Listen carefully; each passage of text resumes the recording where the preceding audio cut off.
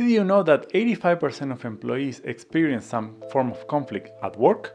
That's a staggering number, and it highlights just how prevalent team conflict is in the workplace. But here's the good news. Conflicts don't have to spell disaster for your team.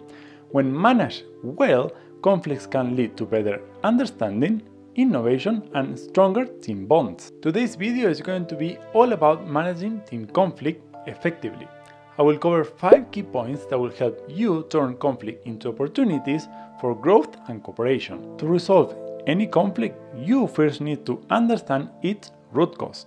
Is it a personal issue between team members, or is it a task related? Identifying the source of conflict is crucial because it determines how you approach the resolution process. Conflicts can arise from various sources, such as misunderstanding, different values or goals, personality clashes, or even external stressors like tight deadlines or heavy workloads. Imagine two team members who are constantly fighting during meetings. If you dig deeper, you might find that the conflict arises from a misunderstanding about roles and responsibilities, rather than personal animosity. In this case, clarifying each person's duties can help alleviate the tension. According to a study by CPP Global, 49% of workplace conflicts stem from personality clashes and egos, while 34% are due to stress and heavy workloads.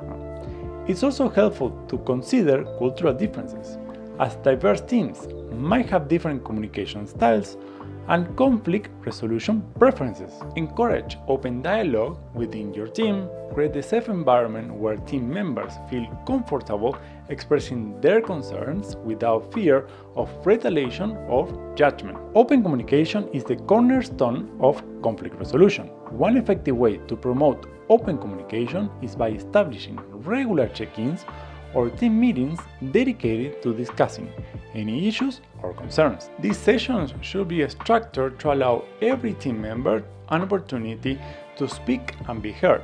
It's crucial to set ground rules that promote respect and active listening. Use these sessions to actively listen and address concerns before they escalate into a full-blown conflict. A study published in the Harvard Business Review found that teams with high level of open communication and trust are more likely to navigate conflict successfully and maintaining a high performance. Leveraging communication tools like anonymous feedback platforms can encourage team members to share their thoughts without fear. This can be especially useful in identifying underlying issues that might not surface in regular discussions. When conflicts arise, it's essential to listen to all the parties involved, validate their perspective, and act as a neutral mediator to facilitate a fair resolution. Active listening involves giving full attention to the speaker, acknowledging their feeling,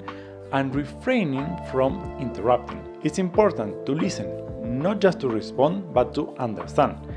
This approach helps in building trust and demonstrate empathy, which can diffuse tensions. Suppose two team members disagree on how to approach a project. You can hold a mediation session where each person gets a chance to explain their viewpoint without interruption, acknowledge their point of view, and work towards a solution that respects both perspectives. According to research, effective mediation can reduce conflict duration and intensity, leading to more sustainable resolutions. In mediation, it's also beneficial to restate the concerns of each party to ensure clarity and understanding. This technique, known as reflective listening, helps to confirm that everyone's points are accurately captured and considered. Shifting the focus from the personal attacks to finding solutions is key in resolving conflicts.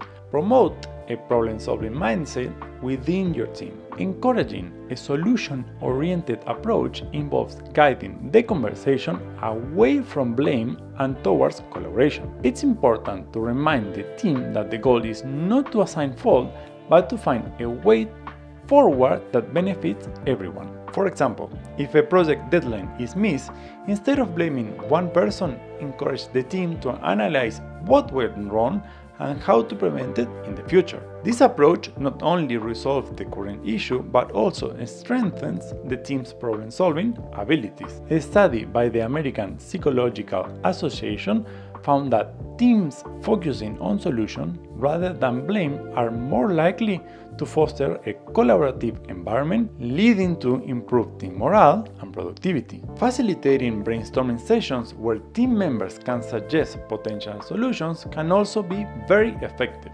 This collective problem-solving process helps in generating innovative ideas and ensures that everyone feels involved and valued. Resolving the conflict is just the beginning. Follow up with your team to ensure that the resolution is effective and the conflict does not resurface. It's essential to check in with the involved parties after the resolution to understand their satisfaction with the outcomes and to address any lingering issues. Regular follow-ups demonstrate your commitment to maintaining a positive work environment. After a conflict resolution meeting, check in with the involved parties after a week or two. Ask how they are feeling and if they have noticed any improvement.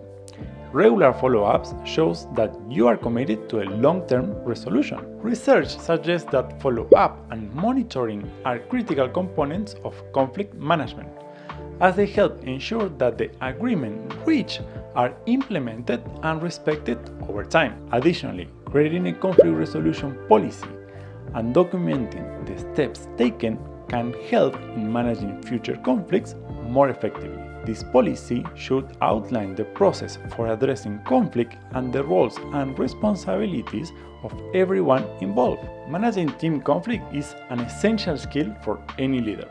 In this video, I explain 5 other skills leaders must have. Thanks for watching and see you next week.